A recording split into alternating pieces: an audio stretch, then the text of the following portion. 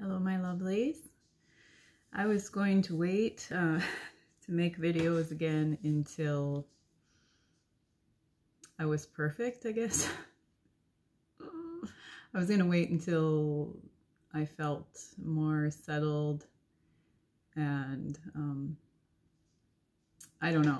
It's kind of a funny thing. Like, I feel like if I'm not presenting perfectly or coming across always as something that I can't describe at the moment because my words escape me, that I shouldn't be making videos. But it's been a while, and I've been kind of, if you watch the video about trusting God in heartbreak about my husband, and he's doing really well. He is doing really well. I guess the emotional aftermath of everything with myself and my kids, just dealing with our new reality with him being, going through a second heart attack and now being diabetic. It's tough. So, and still trusting God that the outcome of this will be good. But back to the topic at hand, which is a question of, what is something you have overcome? And I'm sure that this list for me, especially in the last year, could be very long because I feel like I've done a lot of work and God's been working in me in a lot of ways. Been healing a lot of areas in me that some of them I didn't even know were broken. Some of that's been really painful, difficult, but you come through on the other side because joy comes in the morning. And so the question is, what is something you've overcome? And this bit happened in two parts. I realized this was something I have overcome for one section of people. And then I realized it is not something I had overcome with another section of people. A little back history, I guess the term they use is bullied through middle school and high school by girls mostly, the same ones through middle school and high school. They were incredibly wicked, and whoever, anyone that's ever been through bullying knows that it makes no sense, and they will just find any insecurity and pick at it until, I don't even know what their end goal is, to disintegrate you. Yeah, I don't know. I don't think I could have made myself any smaller to stay out of their way. But that aside, I always carried a certain insecurities about the things that they always mentioned, about my physical appearance. They went after my personality as well, but I did a pretty good job of making myself invisible and small through school so I could get through it. And the physical appearance stuff, and everyone could say what they wanted. My mother always said those girls are jealous of you because of whatever. And that's neither here nor there. That part doesn't matter. I carried with me this, constant insecurities about certain things that they pointed out, over and over and over and over.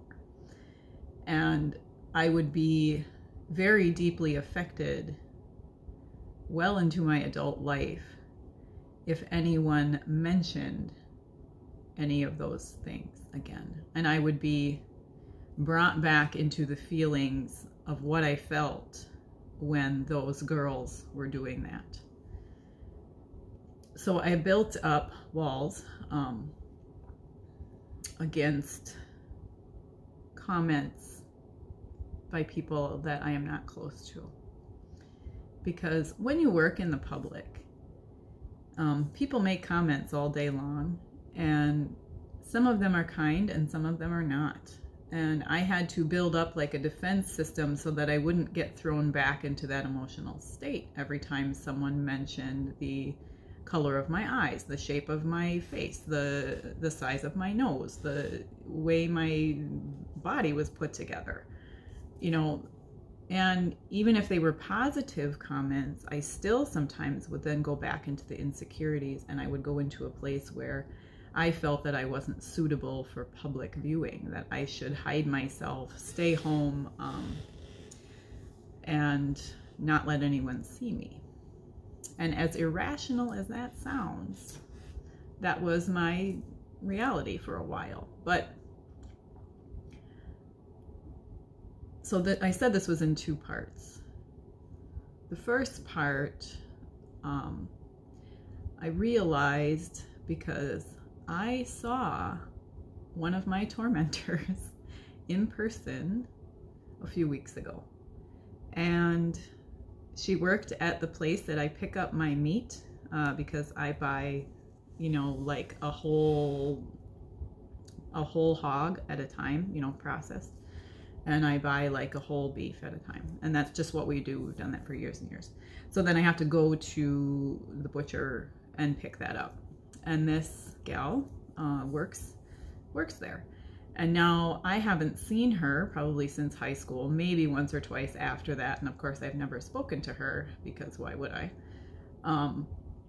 But I realized in seeing her again, and the sight of her did not give me that fear, insecurity, and terrified state, making me want to make myself very small. I looked her right in the eyes and felt strong and smiled and was very professional and polite. And I looked in her eyes, probably for the first time ever, and I could see her pain and her brokenness, and I actually felt sad for her. Now we're talking about a 40-year-old woman, you know, because she's the same age as I am. And, you know, whatever she did, I have no idea what she's like now, because I haven't obviously had any association with her. But I realized in that moment, and as I got back in my car and loaded up my meat, you know, I realized that I have overcome that trauma of being harassed and tormented by a group of girls in high school. And praise God, because I'm 40 and that's like 20 plus years ago. So now when people make comments about my appearance, people that don't know me well anyway, people that aren't close to me, they kind of just bounce off of me. I don't really think much of it. I think, you know, I'm uniquely created, as is everyone, and that's fine. And they can think what they want. The other half of this that I have not overcome is when people make similar comments that are very close to me, it is still triggering. It's still hurtful. And it still can throw me back into a place of insecurity and fear and wanting to hide myself. So still some more work to do, and I'm thankful for being shown that.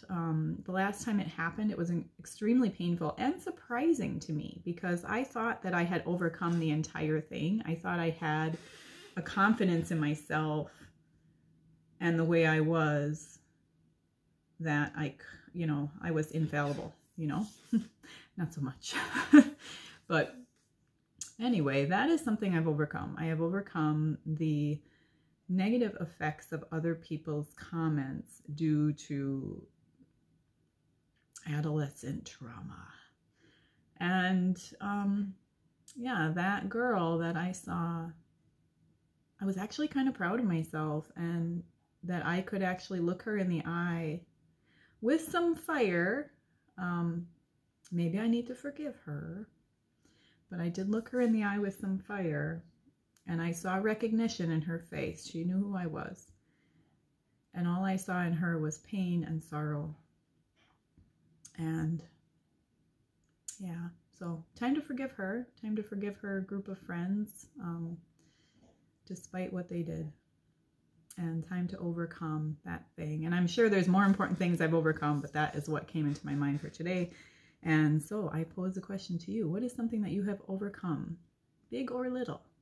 Because little is important too. We start with the little things and we work towards the big things. So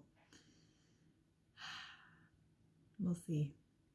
Freezing cold day today, -10 Fahrenheit this morning. So I will not be going outside if I don't have to. It is chilly. But anyway, have a great day, guys. Live and love out of the way you were created.